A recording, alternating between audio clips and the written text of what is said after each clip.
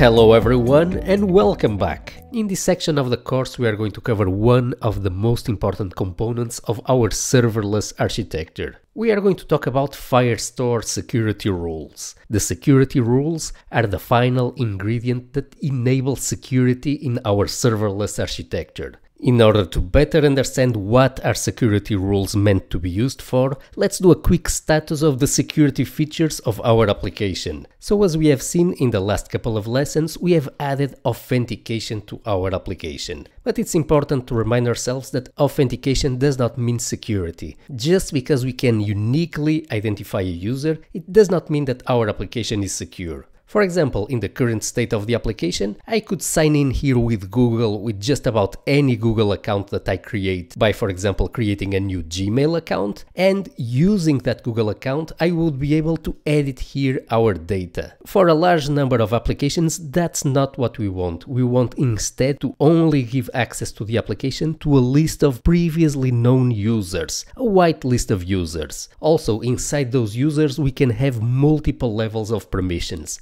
Maybe any user can read the data, but only admin users can modify the data. So that's what we will be implementing in our application in this section using security rules. As we will see in the end of this section, it's perfectly possible to have an application such as this one secure while still writing data directly from the front end using Angular Fire and without having to implement any server code to ensure that security. What enables this are the Firestore Security Rules. Let's have a look at the current set of rules in our application. So switching back here to our Firestore console, we are going to click here on the Database tab, and from here we are going to select the Rules tab right next to the Data tab. Here we will see the list of current security rules that are applied to our database. These rules were created when we first set up our project, and as we can see here on this error message in red, currently all the documents in our database are both readable and writable by anyone, whether the user is authenticated or not. We installed this initial set of security rules just to get started quickly with our development environment, but we should not use these rules in production.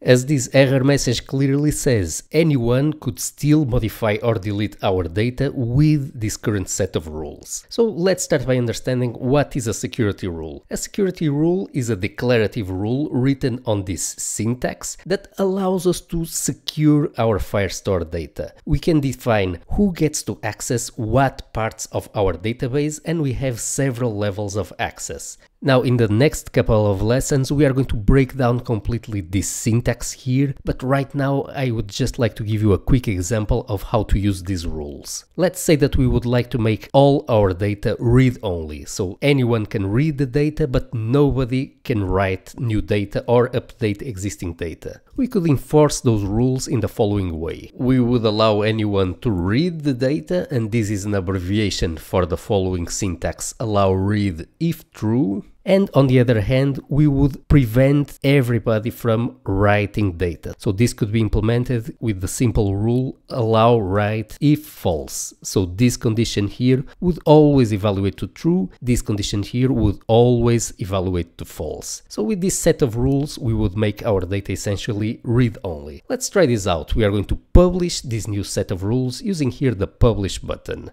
Now that our new security rules are installed, let's try them out. We're going to switch here to a larger tab and we're going to reload our application. So as we can see, we can still read the data. So our data is still accessible to unauthenticated users. However, if we try to edit here the data by trying to change here, for example, the title of the first course of the list and hit save, we're going to get here an error in our console, which says Firebase error missing or insufficient permissions. So what happened here? What happened is that Angular Fire prepared a data modification request here in our browser client, and then Angular Fire sent this data modification request to the Firestore server. The Firestore server then did a match between the request and the current set of security rules, and it found that this particular rule here would prevent the request from going through. So the server has denied this request and we got that error on our front end.